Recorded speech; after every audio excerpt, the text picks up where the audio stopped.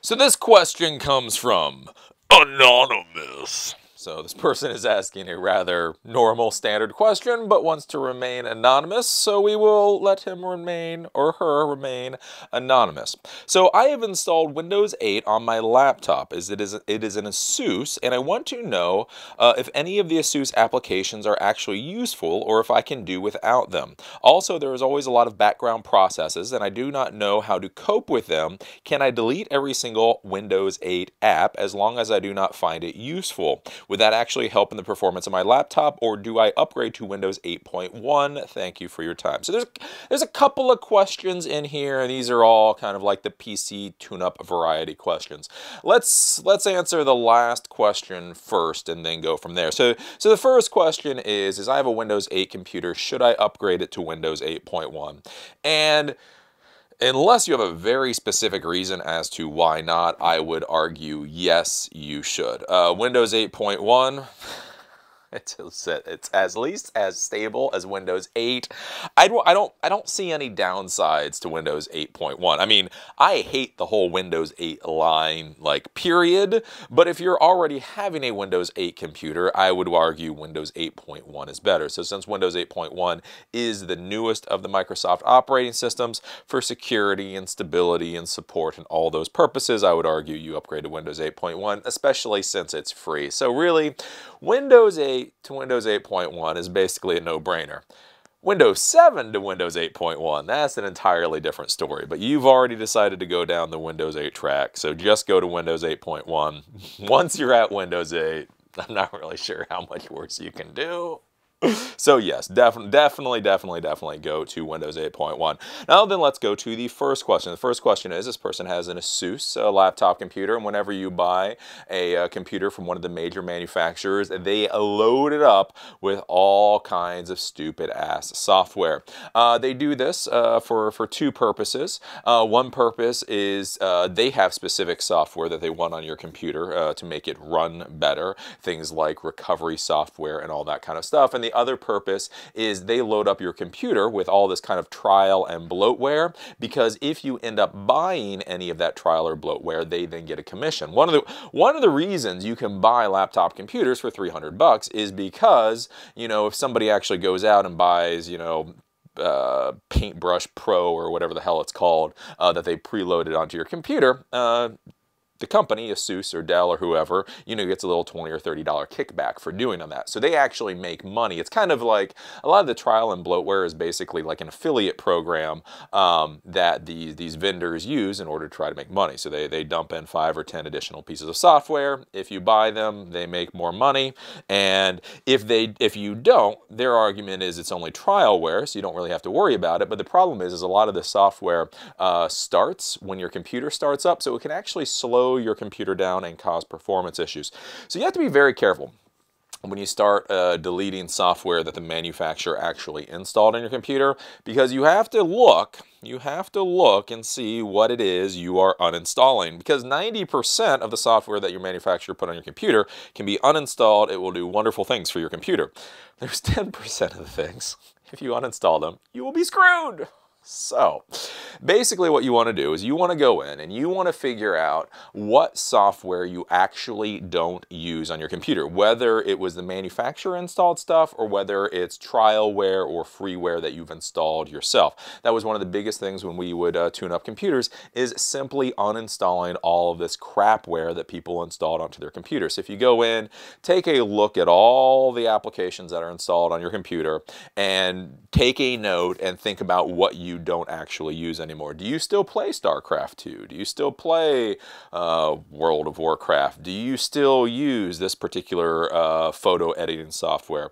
If you do, keep it, but if you don't, get rid of it. Even like I say, things like old video games, you don't realize how much space old video games take up. Old video games can take up gigs of space on your hard drive, and if you don't play them anymore, then what the hell's the point? So whether or not it's the manufacturer installed software, or you've installed it yourself, just go through and just take a look. And there's going to be a lot of obvious things where you go, oh yeah, I installed that video editing software 2 years ago, but you know what? I used it once and I thought it was a piece of crap, and you just left it there. Well, that's taking up space, that's taking up resources. There may be startup processes that occur when your computer starts up because of that software, so just uninstall it. Now, what you're going to do is when you're going to go in there and you're looking at the manufacturer installed software, you're going to see a lot of weird things on there, especially nowadays. You're going to see like online backup, like Dell has their own like online backup services. So you're going to have to see things like online backup services, or you may see like the Asus music player, things like that.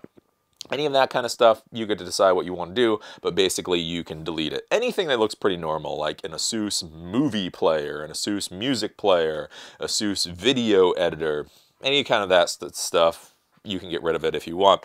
What you do not want to get rid of is anything that looks like it has to do with recovery. Anything that has to do with recovery, keep on your computer, because nowadays whenever you buy a Windows 8 or 8.1 computer, you don't get the recovery disks anymore, right? They don't give you disks anymore. And so what that recovery software does is it allows you to reset your computer back to factory defaults, or to be able to do things like create recovery disks. So let's say your computer fails, your hard drive fails. Well, how are you going to reinstall the operating system if you don't have any disks? So that recovery software is very important to keep, so that, again, if your hard drive fails, if something else happens, you can actually restore your computer and it's not basically a big paperweight. So that's the type of thing. So anything that has to do with like the management and administration of your computer, like I've seen a lot of different things. Again, any kind of recovery, restore, tools, right? Keep all that kind of stuff. Do not delete that. Other things like driver support, like some of these vendors, you know, they'll have their own special like video card interface or whatever. So anything like that, anything that seems to pertain to the actual administration of the box of the computer, don't screw with at all. Again, any of the others like the ancillary stuff, movie makers and file players and this and that and the other, feel free to get rid of. Now the question then comes, so we've gone through and you've upgraded to Windows 8.1, you've uninstalled all the crap, but you're like, well, the computer is still acting slow. One of the issues is when your computer is acting slow is because of all the startup processes. So when Windows computer boots up, they had a good idea that's gone screwy, where basically a lot of times when you double click a piece of software and the software has to cold start. So essentially no component of that software is running. It has to totally load into RAM and actually get started. It will take a long time. So what manufacturers realized they could do is there's a registry key within the Windows operating systems that allows you to kind of like pre-start programs. So you'll see this with Adobe is horrible with this. You know, like Adobe Reader or QuickBooks is horrible with this. There's a lot of this software out there that you're either using it or you don't. You don't need it to start up when your computer starts in order to make it work better.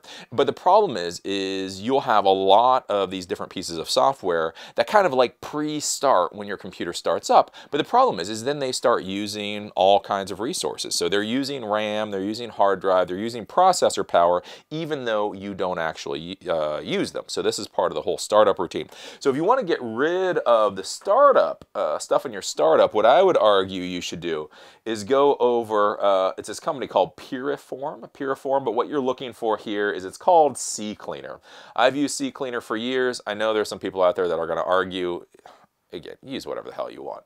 I like CCleaner. What CCleaner does is it's a way to go in and it cleans and optimizes your computer. So it'll go through and it'll clean all your temporary files. If you want it to, it'll go through and clean all your temporary files. You'd be surprised how much crap can get stuck in your temporary files. I saw computers that would come in back in the day for tune-ups and they'd have 50 gigs of stuff in temporary files and such. So it'll go through and it'll clean that kind of stuff up. But the bigger thing for you is it has this component for quicker startup.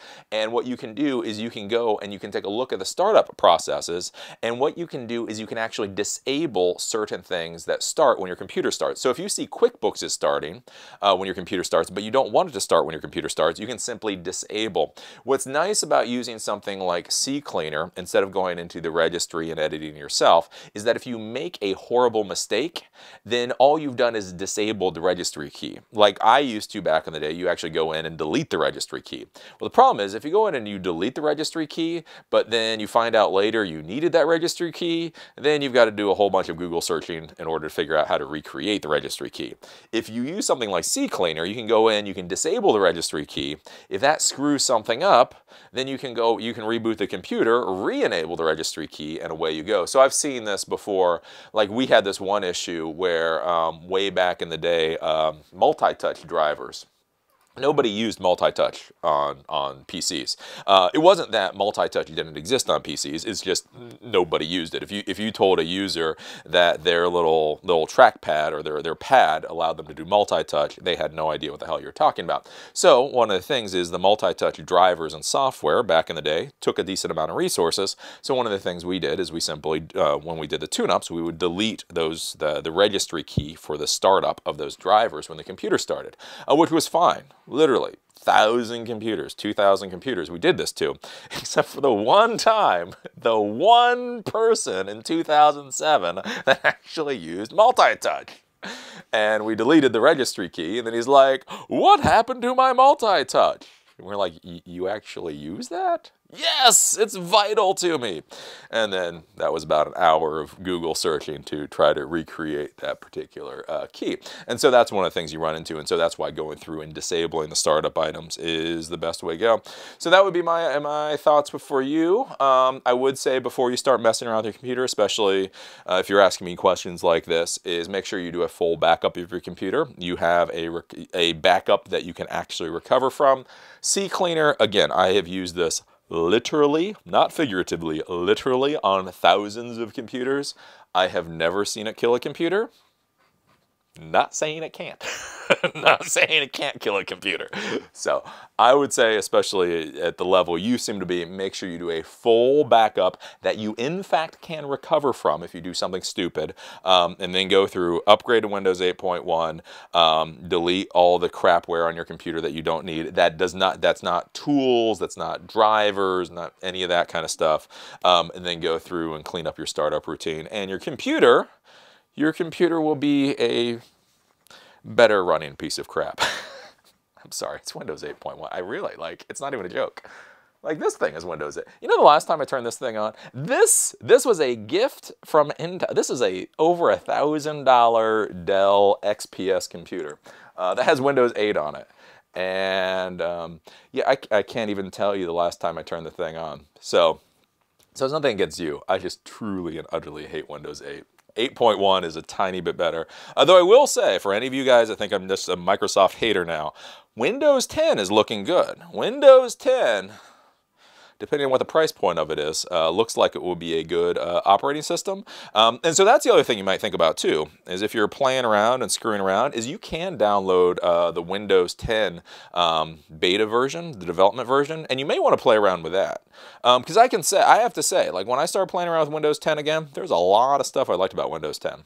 Yeah, but that's just a thought. So those are the thoughts. You will have a better running Windows 8 computer. I hate Windows 8. I so hate Windows 8.